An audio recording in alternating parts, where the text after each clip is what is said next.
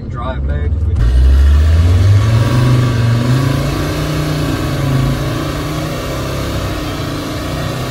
Hi guys, this is Marcus here from ONBOARD Machines. Got here our prototype test vehicle, Land Rover Discovery TD5 engine with a ZF 8-speed auto transmission.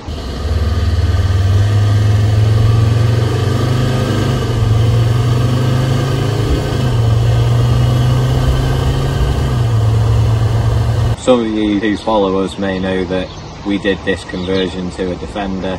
That's been running now sort of 4 or 5 months now on the full standalone HTG setup, which is all good and all working fine, been used as a daily car.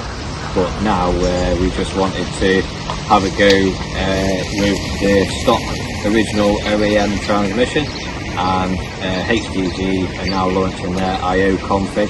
So we wanted to try with their new device, CAN converting. So we've been working with HTG over the last week, and we've now got the vehicle running in test form. So we'll show you how it goes.